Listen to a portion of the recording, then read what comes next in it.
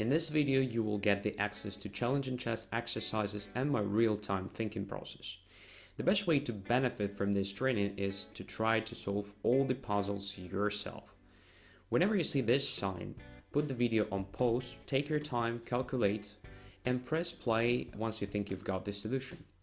Train your visualization following the variations I'm talking about and check if your solution was correct. I'm International Master Andrey Ostrovskiy and your improvement starts right now.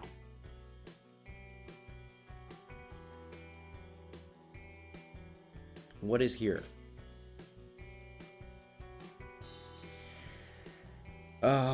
First move that comes to mind is of course queen takes g5. So we're down the material, but we're in attack, and it's our only chance to attack the king. So queen g5, king g5, bishop e7, double check from the rook and the bishop. Is there a way for the king to hide? If king goes back to g6, rook g5, checkmate. If king goes to f4, there is a follow-up in the form of knight to d3 check, forcing the king to e4, where after we play rook e5 check.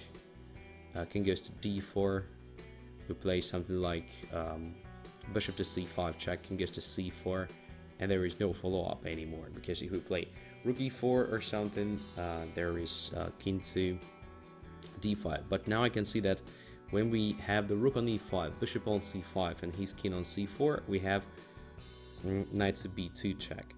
So maybe it's better for him to play something like king to c3 after that check on c5, and position becomes really unclear. So let's focus on this line. Queen g5, king takes g5. Why bishop e7? Because we should cover h4 square after bishop e3, let's say. First of all, he can go to f6. Second of all, he can go to h4. I think there is no checkmate there, and we're just down the queen. So queen g5, bishop e7 is absolutely only move. King goes to f4. Now, should we play necessarily this knight d3 check? Because we have also bishop d6 check possibility. This forces the king to e4. Now, rook to e5 check. King goes to d4. So he has only c3 square to occupy. Maybe we should deal with this like c3 check. King takes c3. And now something like, rook e4. Controlling almost everything. So bishop b4 checkmate is a threat after that. He has king d2. King d2 doesn't help because of bishop b4 checkmate. So he has to play something like a5 or rook to b8. In which case we have what?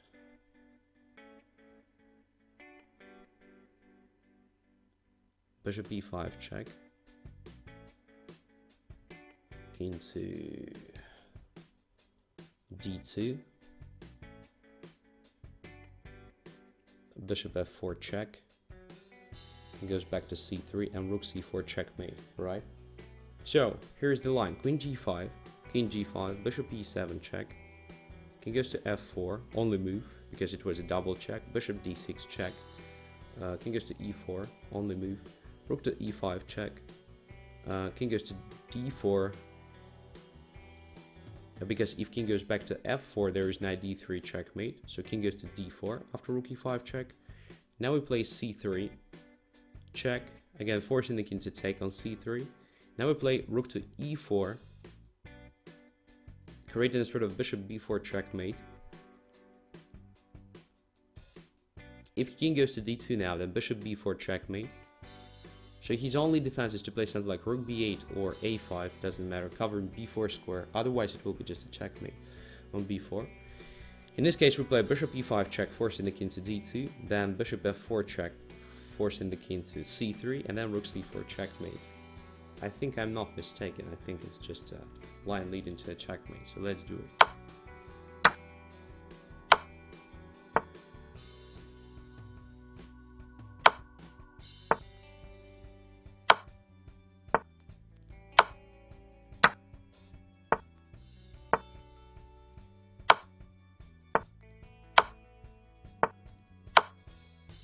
Nice, isn't it? Oh, nice. I have a feeling that I already saw that many times before. So we have the extra knight, and if he manages to exchange our g3 pawn, it should be a draw. But the point here is that the king is seriously limited, which means that we have some checkmating ideas. So our candidate move, an obvious one, is king to f3. Say we play king to f3, controlling g4 square. g5, h4 are only moves for black.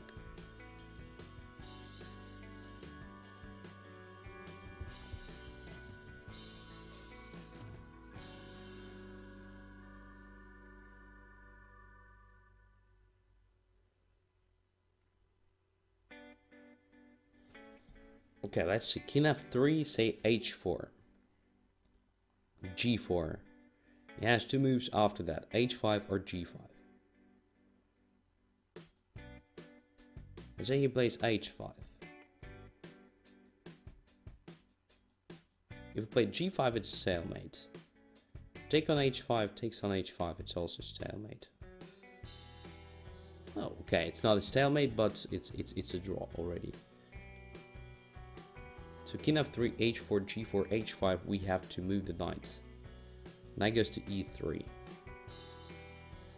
Takes on g4, knight g4, g5. What's that? Should be a draw. Okay. What about just playing knight e3 on the move number 1, just right now? If, let's say, he plays king to h2, we have knight to g2 move. And if he plays something like king h3, we have knight f4 followed by knight g6, and then we blockade h-pawns. If he plays king h1, we just play knight f4 and take on h5. Should be also winning. So knight e3 deserves attention. King h2, knight g2, g5. Let's imagine he plays g5 in that case. We come back to e3, king h3, knight to f5.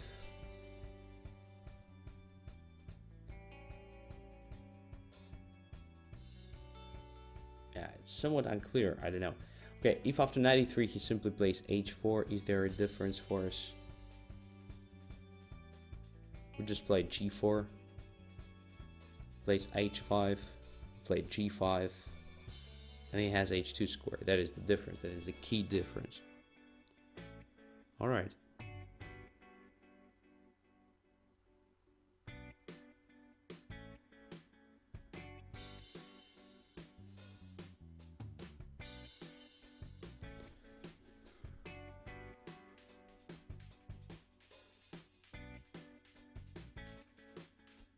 Well, it's unclear to me, but I think we have nothing better than knight to e3, because you play king f3, just h4, g4, h5. It's a stalemate by force, or he manages to exchange everything.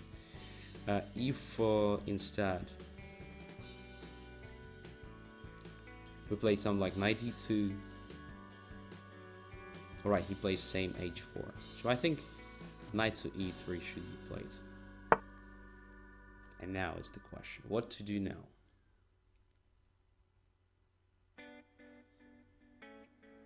So now I can play king f3, I think. King f3, he plays g4. We come back to f2, he plays h4. We play knight to f1, he takes on g3. No, it's not good for white. But that is something very close to the idea. Okay, king f3, g4, king f2, h4. We play knight to g2, h takes g3, king g1, and yeah, that is a stalemate for black. So he has to play h5, h4, and there is a checkmate on f4. Okay, here it is.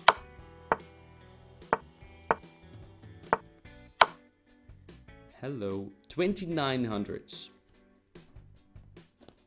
Yes! Let's go further. Let's try to make 3 solvent. Whew. Yeah, a new record. I like it.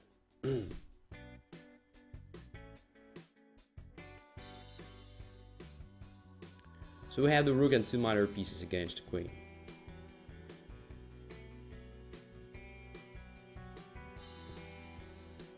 It's very tempting to play knight to a5 check, because if king goes to a2, there is what? There is just a checkmate on a4. The same is about knight d2, by the way. Knight to d2 check, for example. If king goes to a3, there is bishop c5 check, king a2, rook a4 checkmate. So to knight d2, the only move is king to c3. Now, what can we do now?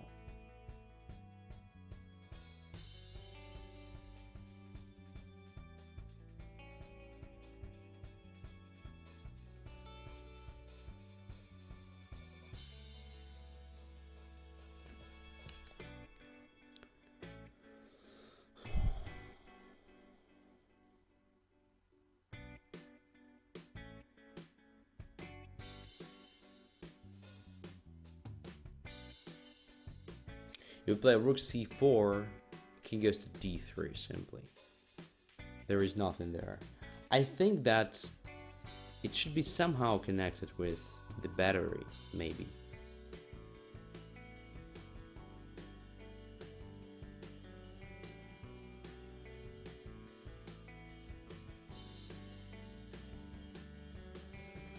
There is also an interesting idea. Look, knight d2, king goes to c3.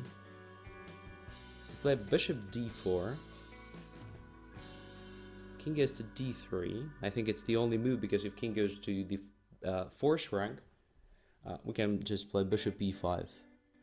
Check, and takes the queen on b8. So bishop attacks the queen. So king goes to d3. After that we play king to d1. So our knight is on d2, king on d1, bishop on d4. His king is on d3. Rook is still on h4. In this case, he has no checks, because queen b3 or queen b1 would just take the queen. There is no stalemate, obviously, because knight no longer controls c4 square. So he has no checks. His king is completely limited after that. And we have sort of simple idea of moving the bishop somewhere and then rook d4 checkmate, something like this. Is it possible to win this position with white? That's an interesting thing to check.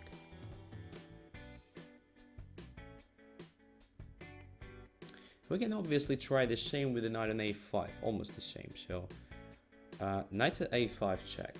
As we discussed, king c3 is the only move. Now, bishop goes to d2 check. King goes to d3.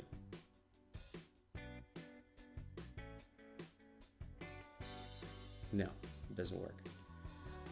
It doesn't work that well.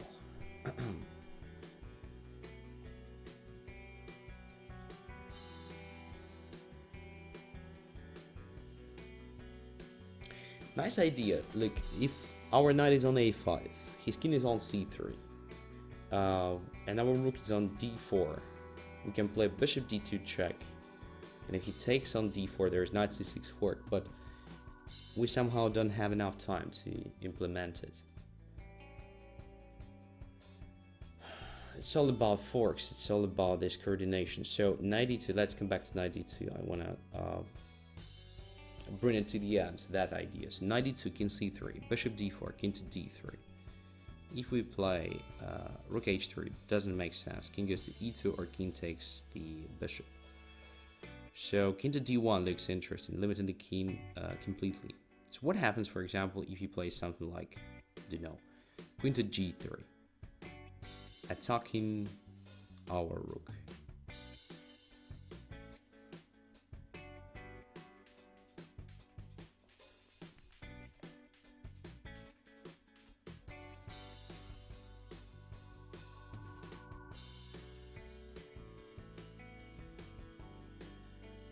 I think there is nothing. So we play bishop f2, queen f2, rook h3, king goes to d4. Yeah, it's a wrong idea. I think it's the wrong direction. Okay, so knight e2, king c3. What else? If not bishop to d4. There is a threat of queen b2 check, obviously. So something like rook h3 or bishop f4 will be too slow. Okay, so let's come back to actually knight to a5 check. This looks slightly more promising because there are some additional ideas with knight c6 and so on. So knight to a5, king goes to c3.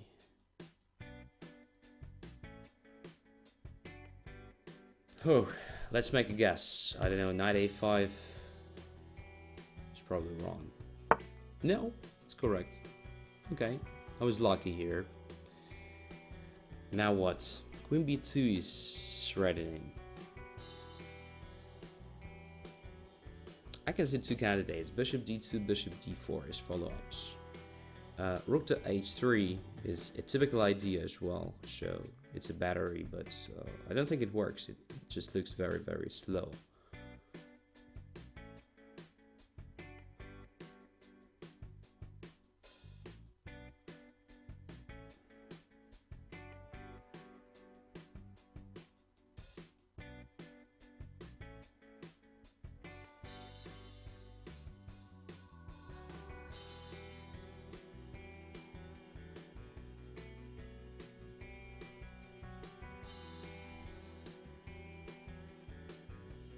Oh, rook to b4.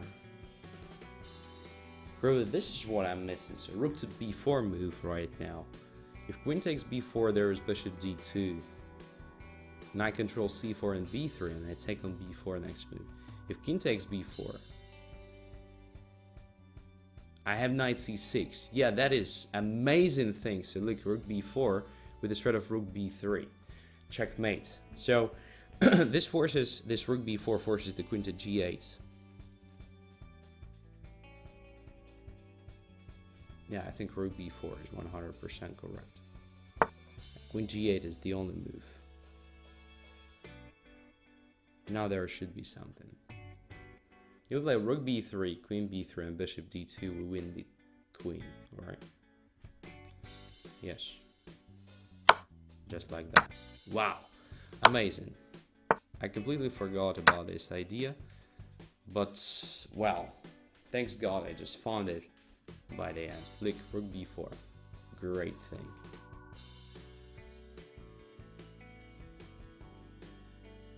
So we have only two minor pieces against the queen, but we have a pair of connected passed pawns. At the moment there is this threat of just taking on e1, right? As for tempo moves, we have like a8 queen move. We have knight to e6 check. After knight to e6 check, I don't think we accomplish anything. So I think we should focus on a8, maybe b7. b7 is potentially also dangerous for black. But if we play b7, he takes on e1 with check. King h2, queen g3. King to h1, queen to f3 check, and then queen checks. Our king along diagonal g1 a7 takes a7 pawn, and everything's fine for black, I guess. So a8, I think that is the move. So a8 queen. If he takes on e1, we just take on h2. We have extra minor piece. He has a perpetual. But not more than that. Or maybe he doesn't even have a perpetual, don't want to calculate it at all, because I think after a8 he has to take on a8 with check. In that case we play b7, attacking the queen. Now his resources are limited, because if he takes our knight, we play simply b8 queen, queen b8, bishop g3, and it's a stalemate after king takes g3. So probably he has to play something like queen to b8 immediately, or queen to a7, just covering b8 square. And that is the question what to do in that case. So a8, queen a8, b7, queen to b8, for example. We can play bishop g3, king takes g3 and knight to c6. Attacking the queen. If queen goes away, we play b8. If queen takes b7, it pins our knight, and it's a stalemate. Another one. All right. So a8, queen a8, b7, queen a7 is probably a move. In which case, if we play the same, bishop g3, king g3, and knight c6, he just gives us a checkmate over queen g1. So a8, queen a8, b7, queen a7 is a critical and main line.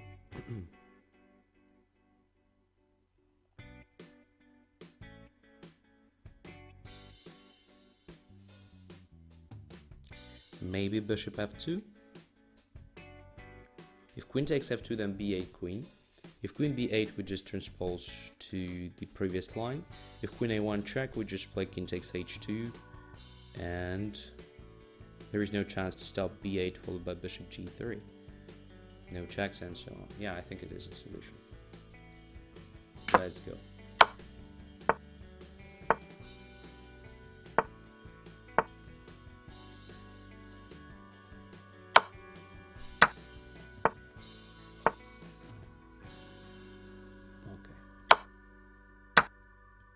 Let's see what is going on here.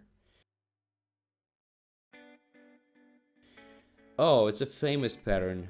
So we should dominate the bishop with the knight. So we have that passed pawn. If we start with the a6, we already create a threat of promotion. His king is out of square. So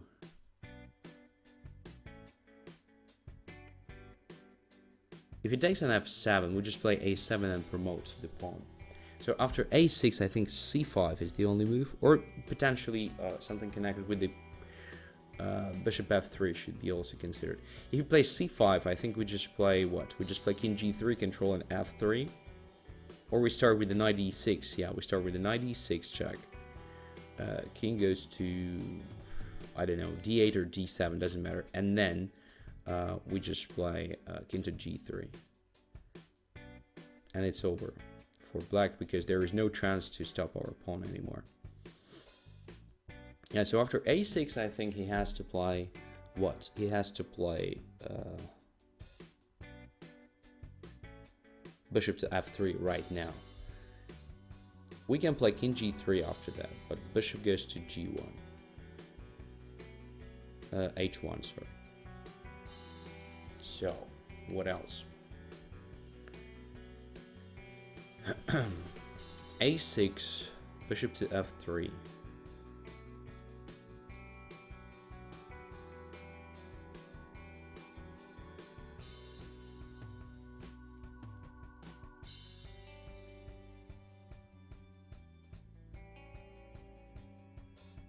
Knight to g5. Bishop goes to d5. Knight goes to e6. If bishop takes e6, then a7 wins. If c5, then knight c7 fork takes d5, and this should be winning. Knight g5, bishop d5, knight e6. What else? King to d7. Just knight to c5 check. But king goes to c8. Alright, we're close. Not close enough.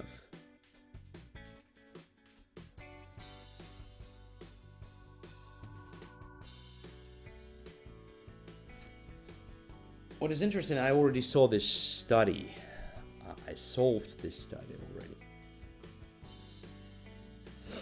But okay, let's forget about it and try to calculate again. I think a6 is a correct move, 100%. You create a concrete threat of a7.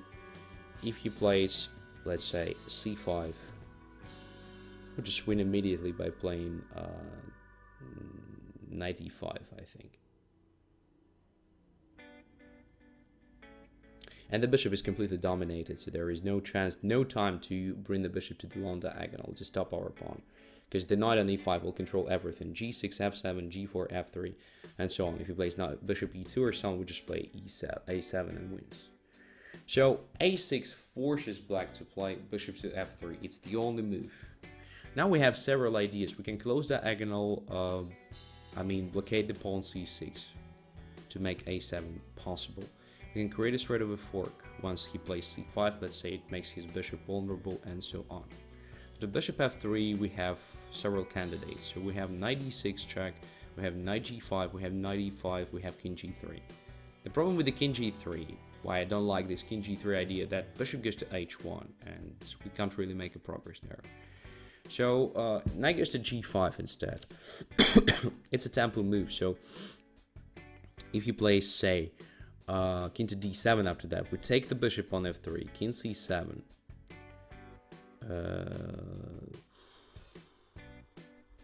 We may be not in time, by the way, so maybe knight g5 doesn't work. Okay, what about knight to e5? Similar ideas.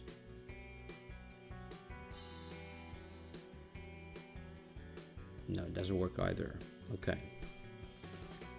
So a6, bishop to f3. What can we do there? If we play knight d6 check, he goes to d7 simply.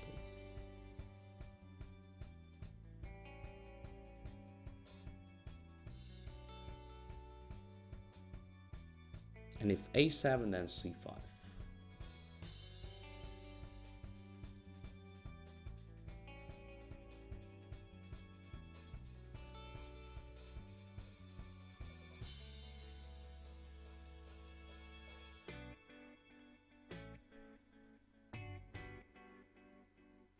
Right, what if we start with the knight move, in fact? So what if we start with, let's say, knight to e5 move, just limiting the activity of the bishop almost completely. So knight to e5, if you play c5 in this case, we just play a6. It's over. We already saw that, it's just the other order of moves. So knight to e5, what to do? You can play bishop e2, unfortunately, stopping our pawn there. Yeah, it's bad. So a6 is forced. Bishop goes to f3. Now, what if we play knight to e5, attacking the bishop? You can play king to d8. But in that case, we just play a7, right? The same is about knight to g5. So if king moves, then we can play a7. And c5, knight f3 wins. Alright, so both knight g5 and knight e5 are possible, in fact.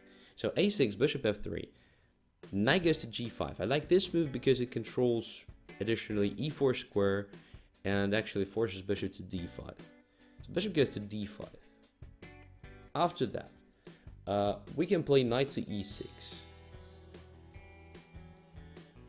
Creating a sort of knight c7 fork.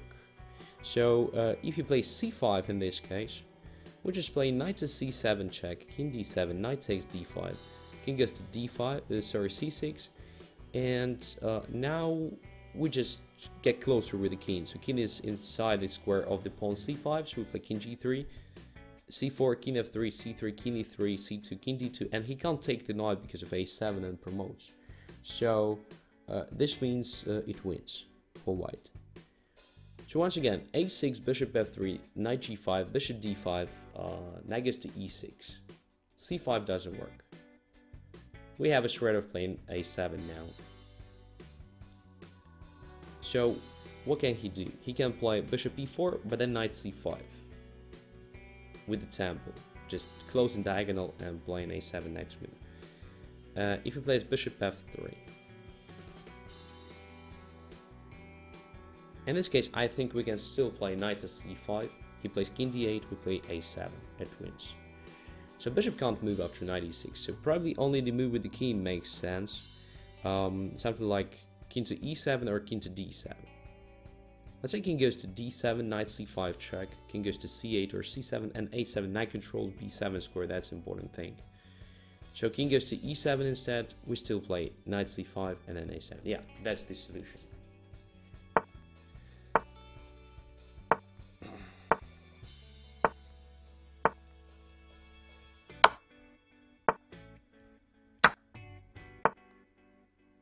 Okay, what about knight b6 check? King goes to c7. We just play a7, right? It's stupid. And if he plays knight king to b8, we play knight d7, knight c5. Come on. It's so easy. And it's winning. Next one. Oh, this is very nice at very first glance, at least. So we are exchanged down, but we have the pawn on h5, which is a very dangerous pass pawn. But what is more importantly, that rook on b6 is really limited. Let's start with something straightforward. Let's say we play h6. He plays rook a6, we play h7, rook a3 check, say king to b2, h3 is controlled. So after h6 he has to play king to f7 or something. And if h7, then king g7, he stops the pawn just in time.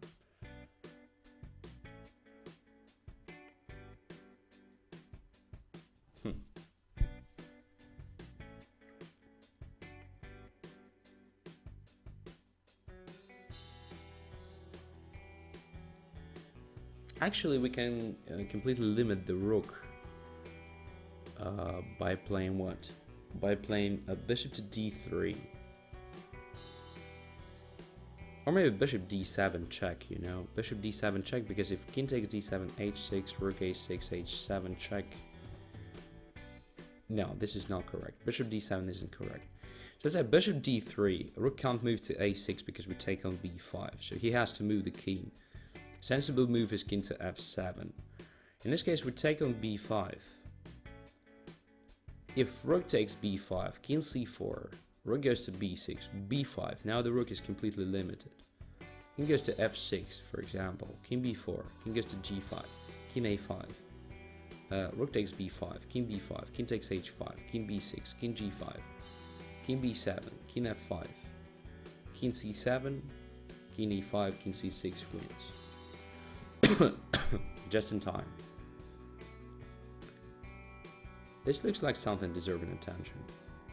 But what if after bishop d3, king e7, bishop b5, king f6, he simply ignores this bishop on b5?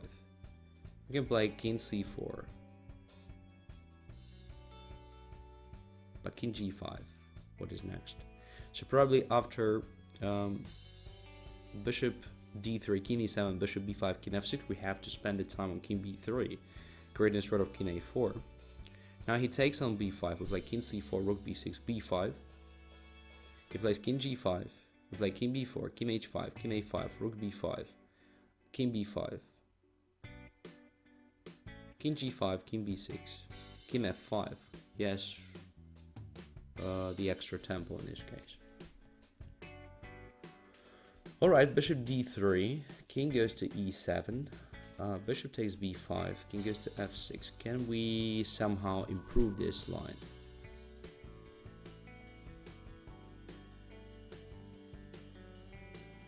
We can play just h6 in this case.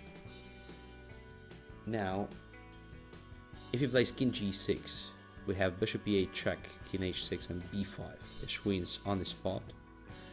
So after h6, he has to play rook takes b5, king c4, rook b6, b5, king g6, king b4, king h6, king a5 takes, king g5. That's the same.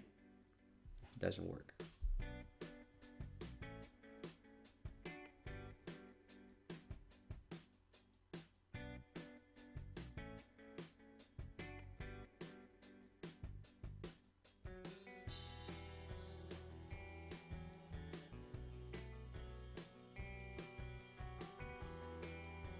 Right, bishop d3, king f7, bishop takes b5, king f6, king c4, king goes to g5.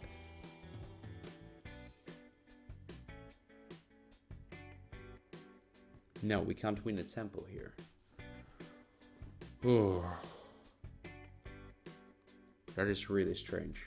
So bishop d3, king goes to e7 or f7 probably. Bishop takes b5. King f6.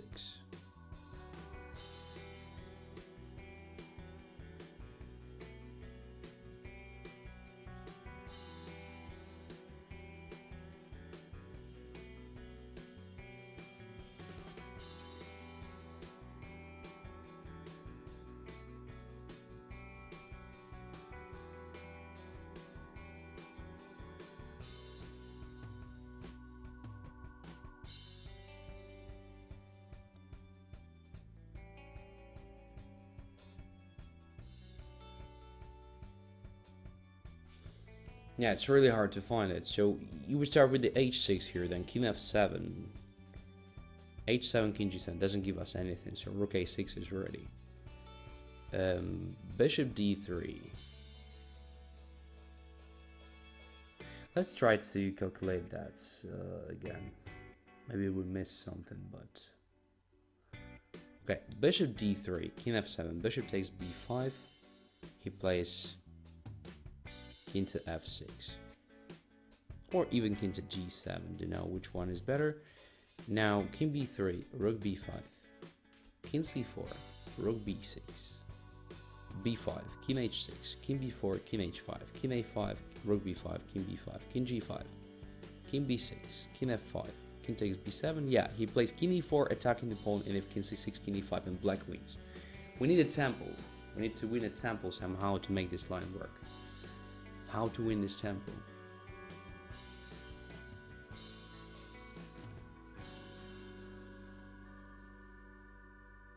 I don't see a temple winning thing here.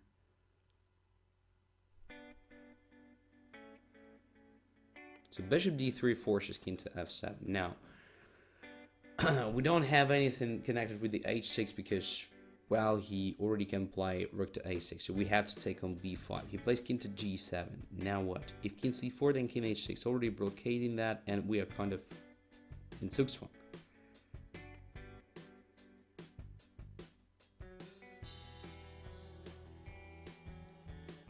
Oh, now I understand that. So after taking on b5, if he doesn't take on b5, come on, I was so stupid. That's probably because I'm already tired.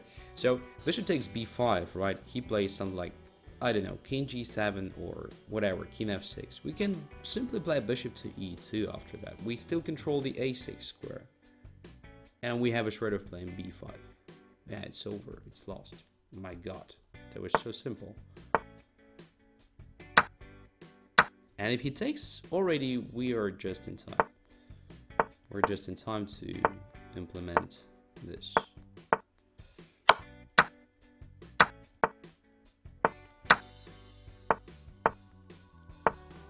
And wins. Alright. That was fantastic. Yeah. The point was that I was really confused by the line king to g7 or king to f6. I forgot that the bishop is not forced to go somewhere to e8 or d7 or whatever, so e2 is just good enough. I mean, bishop d3, king here, bishop takes b5, king, for example, g7, right? So okay, I just play anything like bishop e2, let's say. Alright? It says bishop d3 is better, but it doesn't really matter, so it's the same. King here and just b5. So the point is that that square was controlled. And now it's over.